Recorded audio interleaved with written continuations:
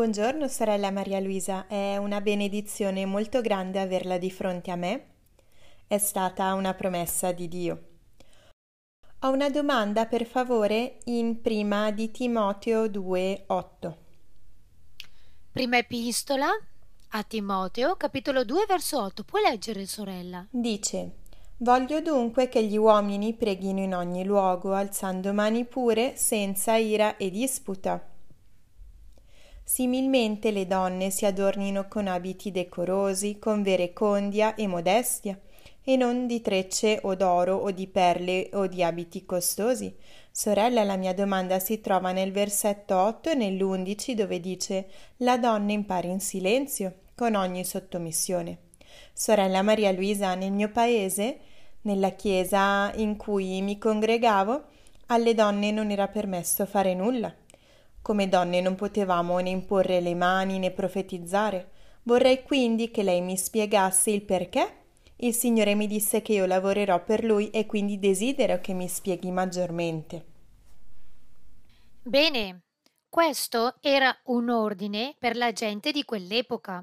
La cultura di quell'epoca antica prevedeva questo. Noi stiamo parlando infatti del popolo di Israele e i dintorni del popolo di Israele. Nell'antichità, le donne del popolo di Israele non avevano diritto di partecipare al Tempio, né tantomeno andare a pregare al Tempio. Coloro che pregavano erano gli uomini. Gli uomini dovevano cercare Dio, fare sacrifici, ed era Dio che puniva e richiedeva tutto all'uomo, mentre la donna rimaneva tranquilla in casa crescendo i propri figli. Quella era la cultura, l'usanza dell'antichità. Ma ricordiamoci quello che si dice in Gioele capitolo 2, verso 28, che dice: dopo questo avverrà. Sapete a quale tempo si riferisce? Al futuro.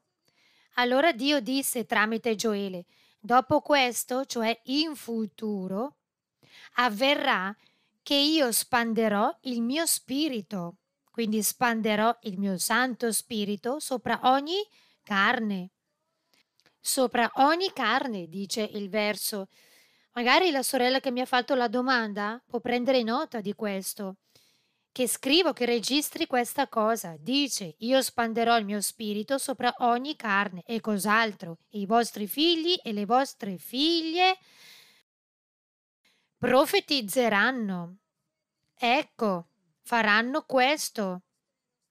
Dopo questo, cioè dopo Gesù Cristo. Dopo l'arrivo del Signore Gesù Cristo e della sua Chiesa, dopo che sarà arrivato il Vangelo, perché il Vangelo è il futuro, profetizzato da Gioele, proprio come profetizzò Gioele nel capitolo 2, verso 28. Dice quindi: dopo questo, cioè in futuro, avverrà che io spanderò il mio spirito sopra ogni carne, cioè sopra ogni essere umano, non solamente sui giudei, sugli israeliti, bensì su ogni carne, su ogni essere umano. I vostri figli e le vostre figlie profetizzeranno. I vostri vecchi faranno sogni, i vostri giovani avranno visioni. 29. In quei giorni spanderò il mio spirito anche sui servi e sulle serve, quindi i miei servi e le mie serve riceveranno i doni spirituali. E accadde che quando il Signore Gesù Cristo venne a predicare il Vangelo, diede libertà alla donna, diede dignità alla donna che cominciò a ricevere lo Spirito Santo, ad avere i doni spirituali, a parlare in lingue angelicali, a profetizzare e anche a predicare, proprio come l'Apostolo Paolo ci raccontò di una diacona di nome Fede, che fu una predicatrice, proprio come parlò anche di una Maria, di una Claudia, di una Giulia, donne che lavorarono fianco a fianco con gli apostoli predicando il Vangelo. Perciò questa parola detta qui da Paolo all'apostolo Timoteo sta dicendo: per ora non possiamo permettere che la donna predichi. La donna deve essere comunque decorosa nel modo di vestire, per ora deve essere ancora sottomessa alle regole. Lo Spirito Santo infatti disse: per il momento è meglio che la donna, per preservare la propria vita, non predichi ancora apertamente. La donna però in futuro sarà usata allo stesso modo che gli uomini. In futuro. Quindi lo Spirito Santo o il Signore disse: aspettiamo che passi il tempo e nella misura in cui passeranno le generazioni, educherò la gente affinché si abitui che anche le donne saranno usate da Dio, perché questo lo ha detto Dio tramite il profeta Gioele. E qui l'Apostolo Paolo, con tanta prudenza, con sapienza data da Dio, non predicò in quell'epoca dicendo che le donne dovevano alzarsi a predicare, perché il cambiamento doveva essere poco a poco, non si poteva cambiare una cultura dalla sera alla mattina, altrimenti nessuno avrebbe accettato quei cambiamenti. Infatti abbiamo visto che nemmeno il Signore Gesù Cristo venne accettato, sembrava che quello che lui predicasse fosse contrario alla legge di Mosè, ecco perché lo uccisero e uccisero anche tutti gli apostoli. Chissà se avessero detto da oggi in poi le donne potranno predicare. No. Paolo disse: aspettiamo che questo cambiamento arriverà per la gente futura, che sarà pronta, preparata e nel frattempo lo Spirito Santo si incaricherà di preparare la donna per la predicazione. Poi, quando questa vecchia generazione sarà morta, quando il fanatismo di questa vecchia generazione e la sua mentalità saranno morte, il Signore userà generazioni future per preparare la mentalità della gente, per preparare le culture nei diversi paesi ad abituarsi al fatto che anche la donna possa predicare la parola del Signore. Tuttavia, ancora oggi esiste la discriminazione nei confronti della donna.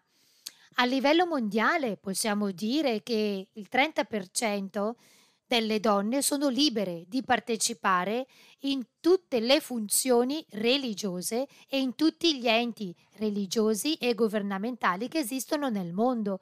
E noi ringraziamo Dio per questo, perché il Signore sta cambiando questa mentalità. Vedete la domanda della sorella? Lei nel suo paese deve rimanere in silenzio e deve rimanere in casa, ma il Signore le ha detto che le darà il suo Santo Spirito e i doni spirituali. Gloria al Signore. Quindi il Signore sta mettendo da parte quest'ordine fatto nell'antichità nei confronti delle donne, ma il Signore lo fece per l'antichità, non per oggi. Infatti, il Signore Gesù Cristo disse: io me ne vado, ma invierò il mio Santo Spirito, che vi insegnerà quello che dovrete fare da adesso in poi e come lo dovrete fare. E noi ringraziamo Dio che è lo Spirito Santo oggi che ci insegna. Se lo Spirito Santo non avesse dato i doni spirituali alle donne, allora noi continueremo a vivere, noi donne, come nell'antichità, ma è il Signore che ci insegna e il Signore ebbe tutte le ragioni nel dire che lo Spirito Santo sarebbe stato con la sua Chiesa per sempre. Lui ha detto testualmente: io me ne vado, ma vi invierò un consolatore, cioè lo Spirito Santo, e lui vi insegnerà tutte le cose, lui vi dirà quello che dovrete fare e starà con voi per sempre. Non ha detto che starà con voi solamente durante l'epoca apostolica, no, per sempre. E per sempre significa fino a quando il Signore arriverà dalle nuvole per la sua Chiesa. In quel momento anche lo Spirito Santo ascenderà con la sua Chiesa. Non ci sarà più lo Spirito Santo sulla terra. Gloria a Dio. Questa è la dottrina, questa è la parola del Signore. Questo è quello che ci fortifica, ci riempie di vita, di sicurezza, di convinzione nel Signore. Gloria al Re, lodato il nome del Signore. Perciò, sorella, complimenti, vada avanti perché il Signore la userà e farà in modo che tanta gente che ancora vive nell'ignoranza possa ricredersi. E noi per ora andiamo avanti e preghiamo per coloro che vivono nell'ignoranza affinché il Signore li guidi e gli insegni Lui stesso. E così farà il Signore. Gloria a Dio.